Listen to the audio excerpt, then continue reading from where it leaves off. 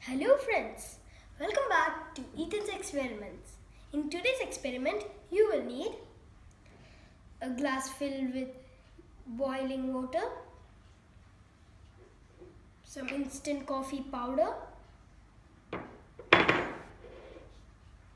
1 teaspoon and 1 tablespoon. First, let's mix some instant coffee powder with the hot boiling water.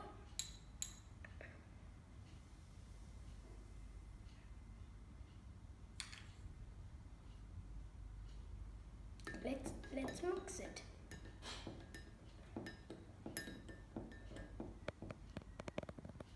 Now we take a dry spoon and keep it on the glass and wait for a minute or two.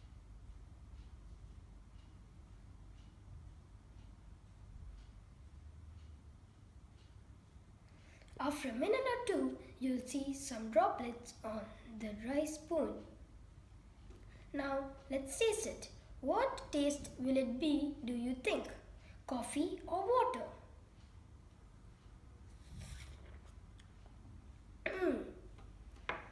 If you guessed coffee, you are wrong. It tastes like pure drinking water. Do you know why does this happen? This is because the heat evaporates only the water, but not the coffee. So when we keep the spoon on top of the glass, the steam changes into water droplets.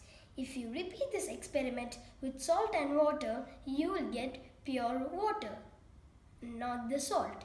If you like my video, please like, share and subscribe. Thank you.